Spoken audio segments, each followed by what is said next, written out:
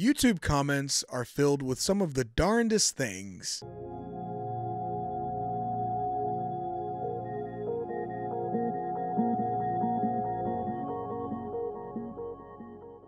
What's up everybody, Mesa Windu here. I hope you guys are enjoying the new year so far. If you enjoyed this video, please hit the like button and subscribe for more, as well as hit the bell icon next to it so that you're among the first to see any new content going forward. So, a couple of months ago, I finally got to see All Quiet on the Western Front. I could spend an hour talking about the impact that that movie had on me.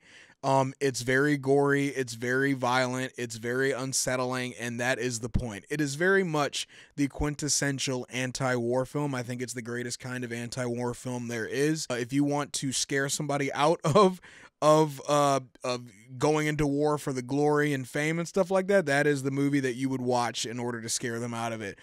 It has a very powerful message, and I enjoyed it, even though it was hard to watch at times. A lot of times, the atmosphere just made it absolutely terrifying. The movie really gives you a sense of the horrors that all of the soldiers experienced in this ultimately completely pointless war. So I just wanted to get that out of the way first. So this kind of sets up the story and the point of this video. So, like most people who have nothing else better to do, I surf YouTube videos a lot. My recommendations are filled with historical videos, videos talking about like socioeconomic, political stuff, and of course, Star Wars. And so right after watching All Quiet on the Western Front, I don't know if I had been searching through clips and stuff like that to kind of like get a repeat of the scenes and take a closer look at some scenes. I came across one of the scenes, and it was talking about, the scene was about the really, really scary tank scene. This is the first time that all of the German soldiers had seen tanks for the first time. And these things were like monsters, very, very scary. And needless to say, that scene was very, very, very gory. Obviously, I'm not going to show any clips here because I don't really intend on reliving a lot of those. It's a really good movie, but it's not a movie that I think it's good for comfort watching, so to speak, and I think that's by design. Very, very violent, very, very graphic. Not really a fun watch at all. Not that it's supposed to be. And of course, the comment section was filled with, you know, like interesting information, like fun facts, and people had various positions on what happens in the scene. They kind of like pinpoint certain moments in the scene that like really strike them. And I came across one comment, and I don't remember the person's name. One of the comments essentially said, "This is kind of what I expected Star Wars to be like." And I'm not going to lie, it kind of took me back a little bit, and I kind of audibly laughed and gasped at the same time, because my first reaction was, okay, you mean like what, like the production quality? They're like, no, like the graphic violence, goriness. And then I was like, I see, I got it. No disrespect to anybody who does agree with that. Like if you like violence in your movies and franchises, more power to you. But you know, to be honest with you, I don't think that level of intensity, that level of graphicness, I don't think that level of intense violence really fits in the atmosphere of what Star Wars is. And let me elaborate on that, right? I'm not saying that Star Wars isn't violent. I'm not saying that Star Wars can't push boundaries a little bit.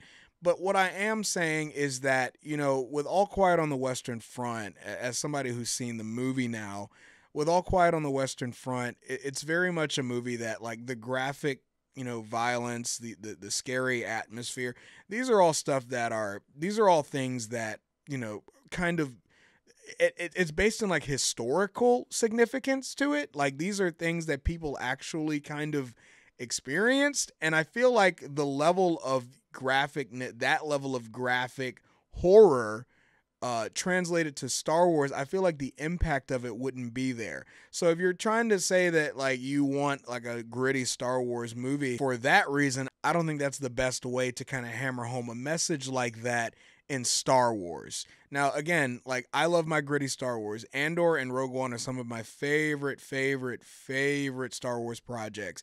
Lords of the Sith is probably one of the grittier Star Wars projects out there. Obviously, Star Wars does not pull punches when it comes to talking about serious issues. Especially in recent years, Andor and Rogue One have kind of showed that, and Revenge of the Sith has shown that. I mean, Anakin did monstrous things, at the very least heavily implied to do monstrous things in Episode 3 once he turned to the dark side. But if the goal for this kind of violence and gore and graphicness is to hammer home like the horrors of like space warfare or what it would be like living in the Star Wars galaxy, and you get like a more like sobering reality as to what it's like, I think you can do all of that without needing to go straight all quiet on the Western Front. You know what I'm saying? And it feels like a lot of people kind of looked at that scene and a lot of the other scenes, a lot of the more brutal parts of the scene, and they said, yeah, like I just want violence, but Star Wars. Like I want stormtroopers, uh, with their legs shot off and all this other stuff. And it's like I don't know if you want it because it serves a higher purpose to pinpoint exactly like a message you're trying to tell, or you're just saying that you want like your violent movies, you want your violent space war movie. I'm not necessarily judging. I'm not judging you and saying like, oh, you're not allowed to like violent Star Wars. I'm just saying that I don't think that that kind of production, something on the level of All Quiet on the Western Front, is necessarily the greatest translation for Star Wars. Star Wars Andor, Rogue One, they managed to pinpoint and hammer home some of the more horrific real life parallels. Like torture. A lot of the ISB stuff reminds me a lot of Nazi Germany. Very much sobering realities, and you don't really need to see a lot of blood and gore and people getting their heads, cut off and blown off and all this other stuff. Gosh, this is a really, really graphically described video. I'm gonna have fun with the monetization stuff here. But no, I think there are definitely ways to tell a very serious and mature and almost sobering Star Wars story. I mean, they've done it before in small bursts. They've done it before in special situations like Andor and Rogue One. Like we've definitely seen sides of the Rebel Alliance and the Empire that we had never seen before in the past. And even if you want to look at Star Wars: The Clone Wars, there are some messages that are told in those stories that are very, very mature. They just don't have, like some of the more graphic, things that you would expect out of like a war movie like Saving Private Ryan or All Quiet on the Western Front or any of the Pacific or Band of Brothers shows. But I just think it's important to, when you're asking for more of a visceral and graphic type of story, I feel like you should just, I think it should serve a purpose. I don't think it should just be there just to be there and for people to go, oh my God, that's awesome. It's like, no, if you're going to get graphic and tell these like stories that could make a lot of people cry and walk out of a theater, I think that it needs to serve a purpose. I don't think it should just be mindless violence. I think Star Wars is a little too strong for Star Wars is too powerful and it has too strong of an overarching message for it to just be mindless violence. And when I saw the comment, I was kind of like, oh man, like I don't think it's that you don't know what Star Wars is really about, but I think you're trying to give Star Wars something that is just not compatible with what Star Wars is. I don't and when you try, and I think if you were to try and tell a story like All Quiet on the Western Front in Star Wars, I think that it would almost like naturally kind of just, lessen the impact of what a violent story like All Quiet on the Western Front would do within a Star Wars project. Like All Quiet on the Western Front is based on the stories of World War I soldiers that threw their lives away in this meaningless war. Now, I think you can make parallels. I think you can absolutely tell parallel stories that are inspired by that kind of situation, but I don't know if it would have the same impact as the Netflix original movie. Like I said, plenty of stuff to look forward to regarding Star Wars. Star Wars absolutely has a capacity to grow and tell stories that had never been done before. Andor is not your ideal quote unquote Star Wars story, but I think it's every bit as special, and it still maintains a lot of that charm, even though a few times there were moments where I kind of forgot I was watching a Star Wars show. But I think you can tell gritty stories. I think you can really get into like, the brutality of war without needing to go all out, like, graphic. Frankly, to be perfectly honest with you, expecting or even hoping for something that violent to come out of Star Wars was fairly unrealistic. I'm not going to lie. You know, it's owned by Disney. I don't see a scenario where they're going to be showing movies where people get their heads blown off and guts spilling out of their stomach. There's no scenario, no matter how gritty you want to make it. You can give it Andor, you can give it Rogue One. There is no scenario where they would get that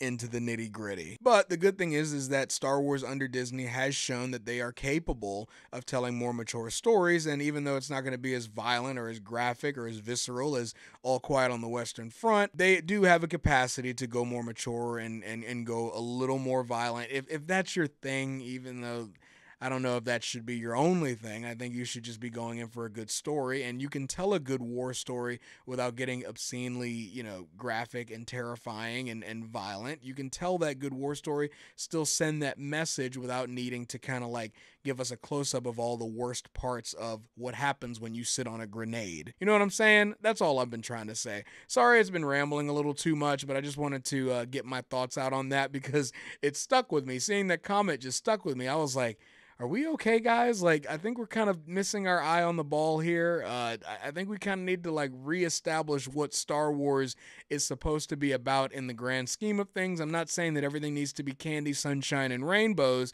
Andor and Rogue One have proven that in the past, that they have a capacity to tell more mature stories.